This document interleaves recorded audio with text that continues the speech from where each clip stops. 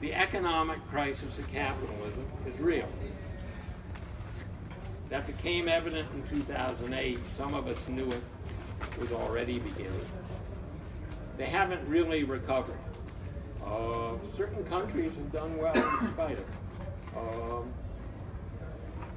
Secondly, in spite of the fantasies of the ruling groups in Washington, D.C., climate change is real. It's going to play increasing degrees of damage to agriculture, to economics in general, and to human beings. I mean, in my private conversations with some environmentalists, we're talking about how many extra tens of millions of peat deaths are we counting with each year we delay in getting serious about changing the emissions. That's going to generate refugees that make the current huge refugee numbers look pathetic. Given the nature of capitalist states, it's probably going to generate more wars. Hopefully non-nuclear. If it's nuclear, we don't have to worry anymore.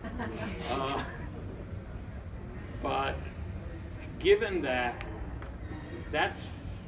think what that's going to mean for money and for programs that run on the basis of volunteers. All those volunteers are going to be going into hurricane relief, drought relief, helping the refugees and stuff like that.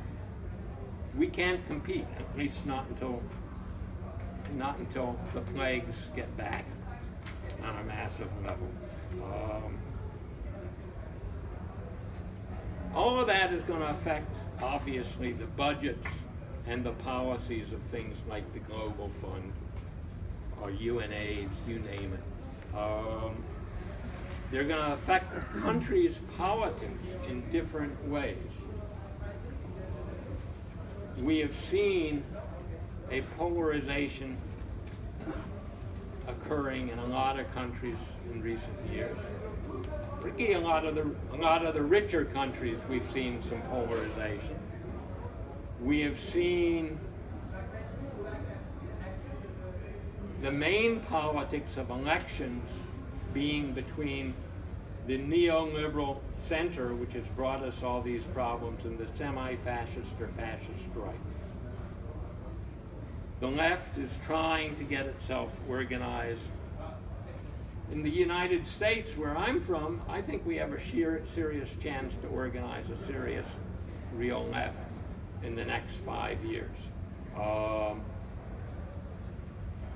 Some other countries, I know less about. But those are likely to be the political situations we're in.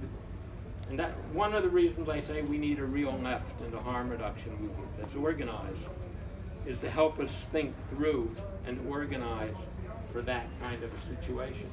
We also need people who are not left in the harm reduction movement being organized.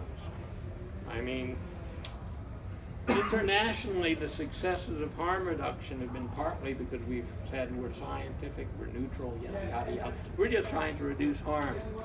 I mean, we've all known that on a certain level that's BS. But on a certain other level, it's real because there is the technocratic wing of harm reduction that has been very well done by many public health departments. And like in the state of New York, has really, with the help of a lot of people like me, you guys, has really brought the AIDS and HIV epidemic way down. I mean, people are talking about 30 injectors in New York City a year now being infected, when it used to be in the thousands.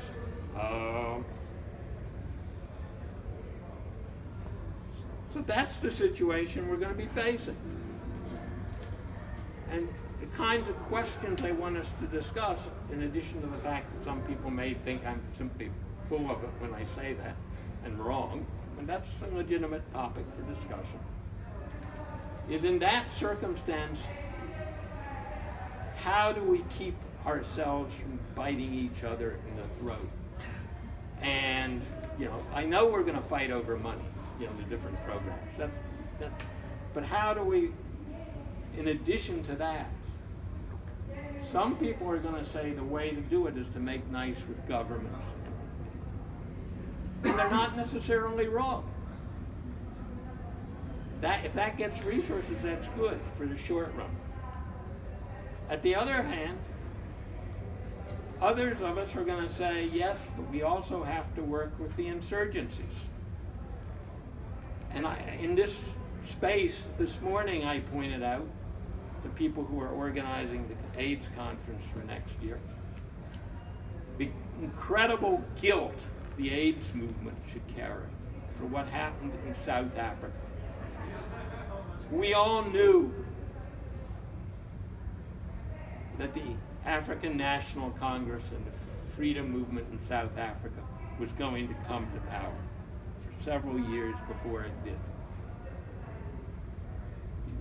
Why the hell weren't we doing a really good job of helping train those activists in the public health crisis that was going to hit them?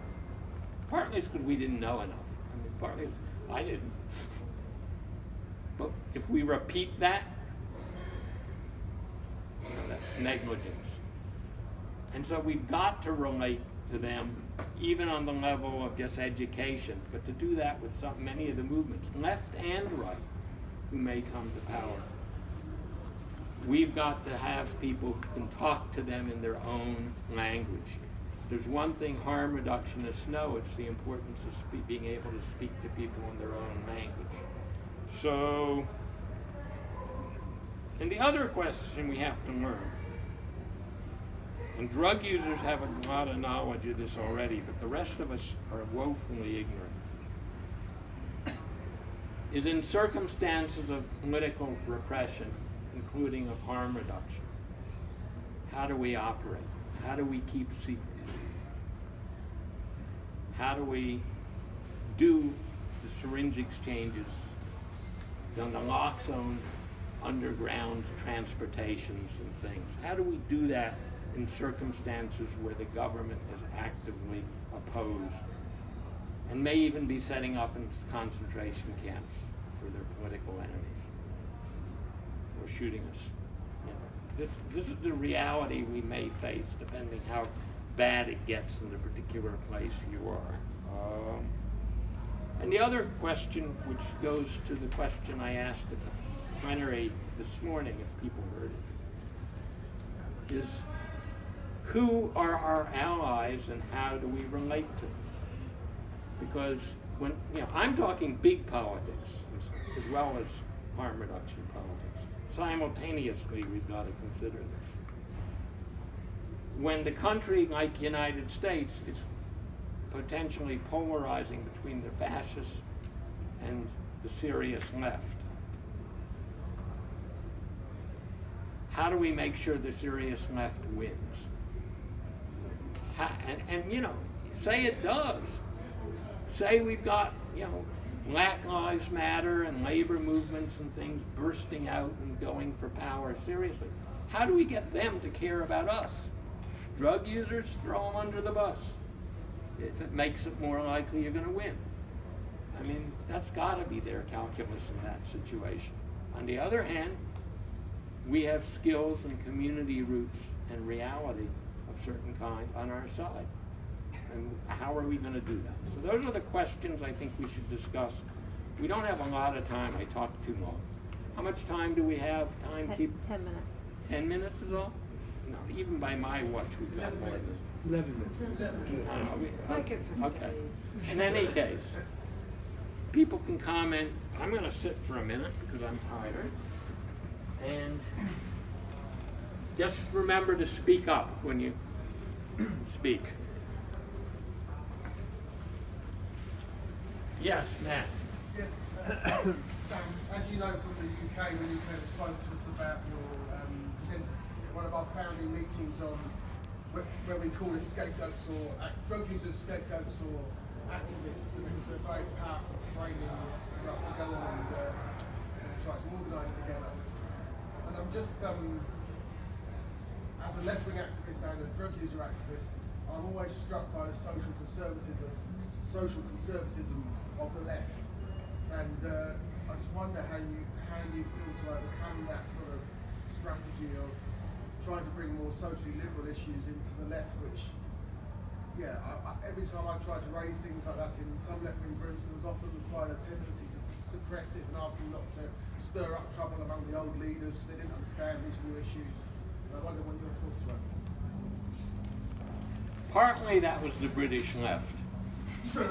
I mean, seriously, because the British left at that time was socially conservative, and to some extent still is, as we saw in the recent case of how you deal with rape cases or sexual harassment cases in the British Socialist Workers' Party. In the United States,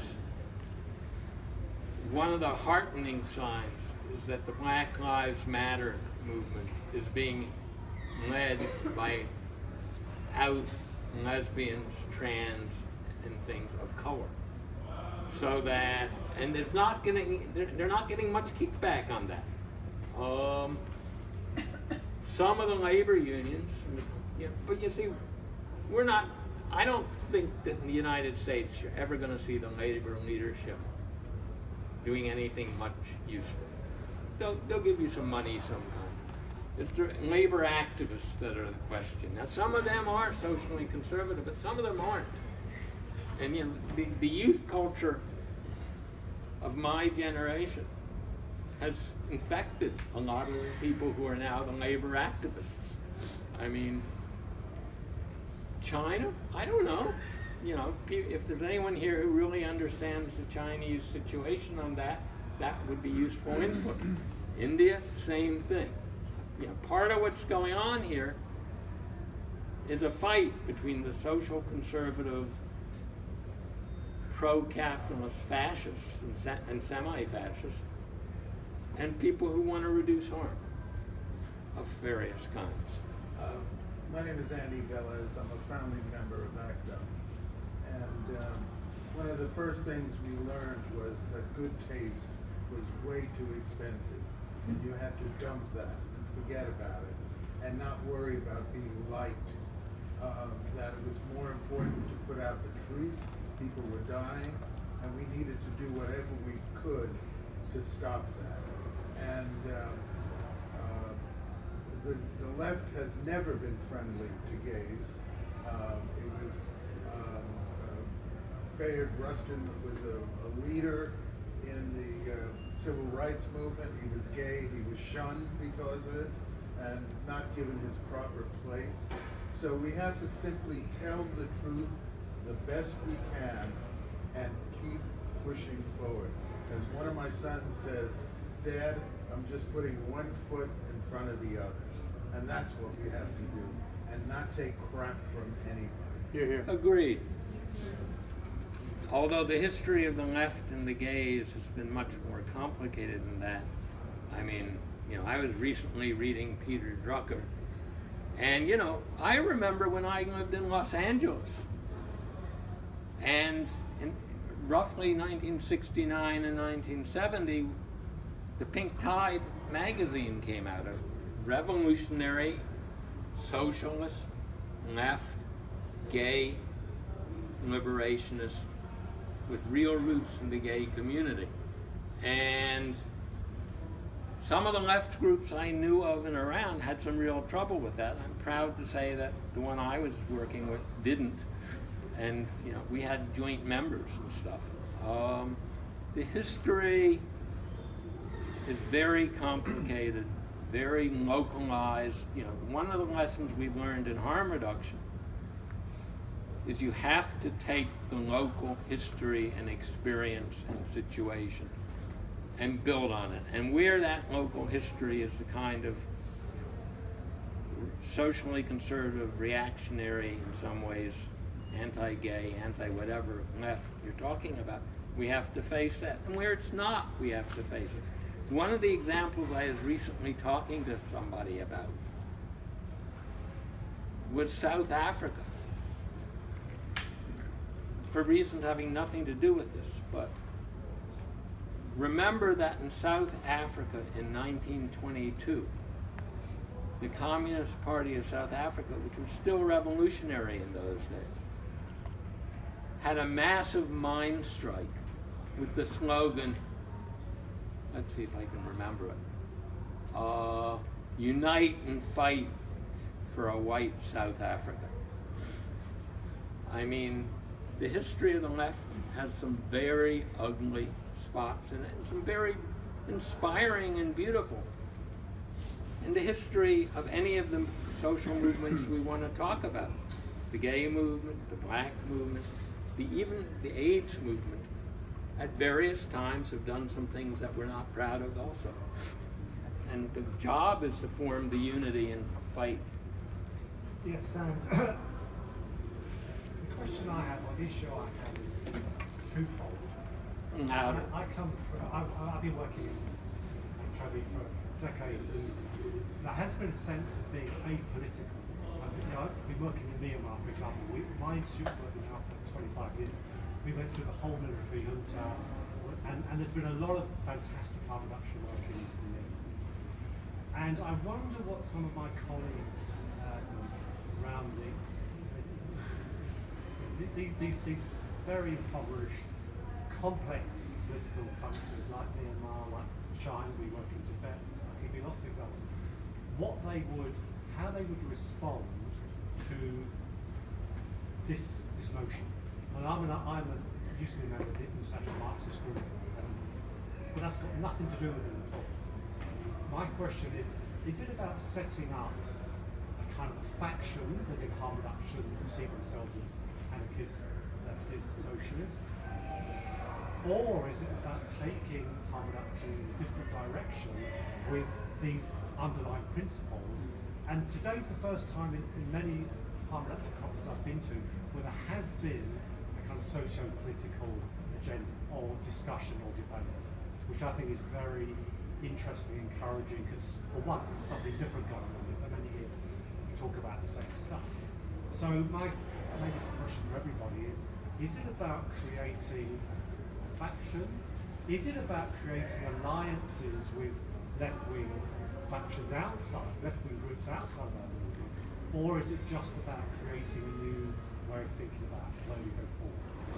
I'm going to let other people speak to that in a moment. I'm very worried about the fact that, unless I'm forgetting somebody, only men have spoken, only white men. But quick answer to that in terms of my position. If people try to take over the international harm reduction movement, that would be a major mistake. We're to create activities that are not hostile to it, but where we can work together and do what needs to be done in parallel or together.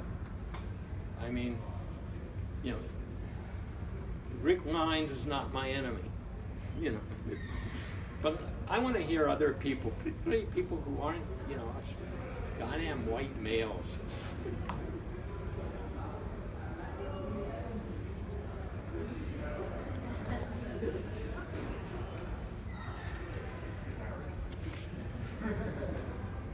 Okay. I'm really intrigued, especially. Louder, Janie. Yeah, I'm especially intrigued, Sam, with this question that you raised much earlier, and you said again here, is how do we get them to want to align with us? And so, as a leftist, I'm intrigued with like this group you're talking about. At the same time, I'm thinking these isms. You know, how is that going to help us? You know, it seems to me this tell the truth.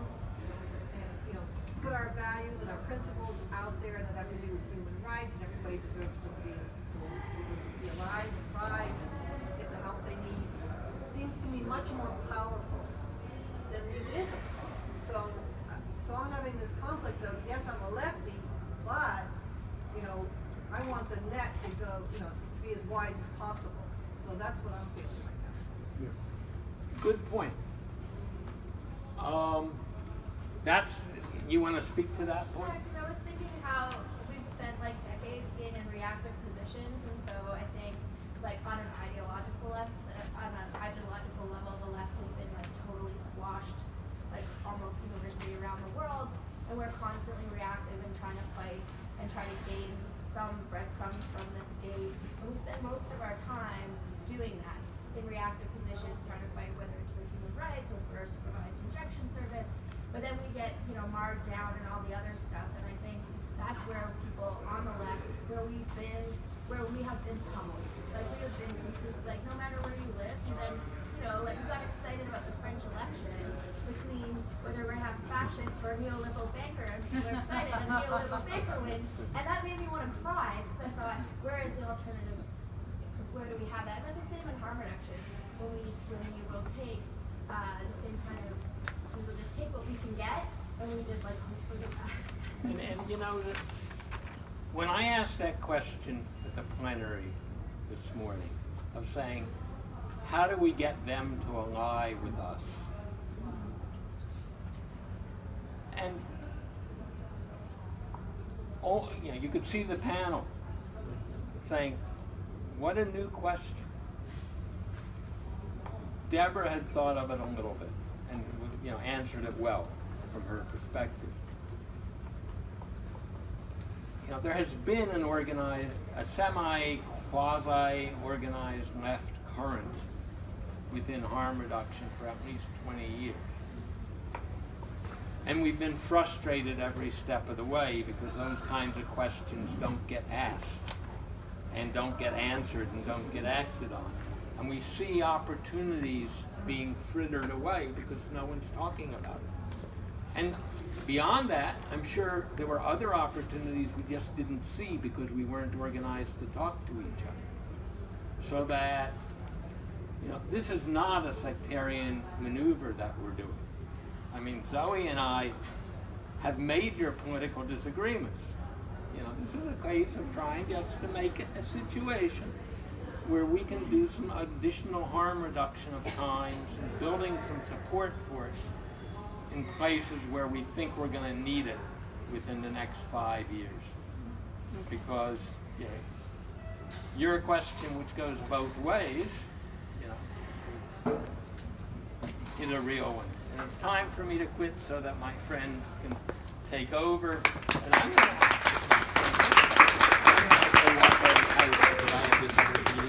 We're going to pick it up from here. So this is good.